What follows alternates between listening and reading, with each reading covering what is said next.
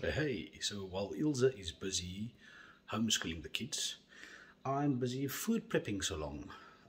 I've just made a whole bunch of chicken. Yes, we're on a bodybuilding diet again at this point because we're prepping, not for a show, but we've got a photo shoot coming up on the 4th of December. And so we really want to look good for that. Now, what I found on keto, it's very, very easy to maintain. You can lose weight without exercising. That's awesome. I was actually on 84.9 kilograms the other day and felt great, but I wasn't lean. Even though I'm exercising the same, well, okay, I must say I'm pushing a bit harder now at this point, but I was still exercising. So that made me just, wonder a little bit between the two diets. We're still on a type of keto diet, but we're eating a lot more often, getting in food in every 3 hours. I will share my diet at some point, Ilse's diet as well, just for those that want to see how it looks and maybe want to try play around with that. So, okay, so keto, much easier. Intermittent fasting, it's a dream. It's so easy, You don't have to eat that much. You feel full. Where sometimes with the bodybuilding diet, I feel like I'm force feeding myself, but it's nutrition. I need to get that amount of protein in and that amount of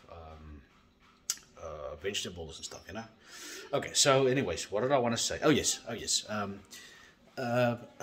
Sometimes people ask me, so are you a bodybuilder? And even though I don't really see myself as a bodybuilder, because it feels like it's got this, it's a stereotype, bodybuilder, it's jump and muscles and whatever more. No, it's not a stereotype actually. I am a bodybuilder. And if you are busy working on your body, if you go to the gym and you are either trying to lose weight or trying to build muscle or trying to do anything of that sort, you are a bodybuilder. Own it. You are building your body. So well done for doing that. Long story short, you don't have to exercise to lose weight, but you've got to eat right. As they say, a six-pack starts in the kitchen. Everything, losing weight, everything of that sort, it starts in the kitchen. So you can gym all you want, you can go jog 100 miles a day. If your diet is not right, you're not going to lose weight. You're not going to build your body as you should. I've tried that so many times and I've failed so many times. I'm actually getting my diet right now at this point.